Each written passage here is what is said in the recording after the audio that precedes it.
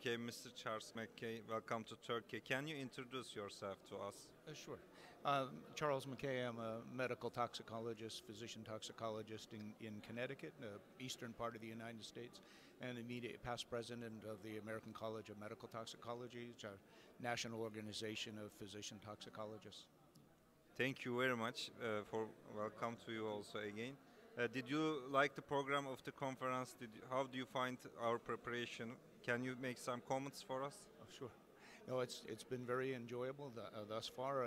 It's always amazing to see how a group of people will come together from different areas to try and provide some information, training across common areas of concern.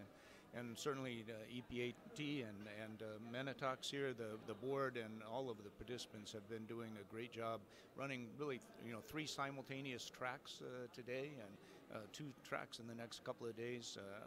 It's always a challenge, but it seems to be going very well. Thank you very much.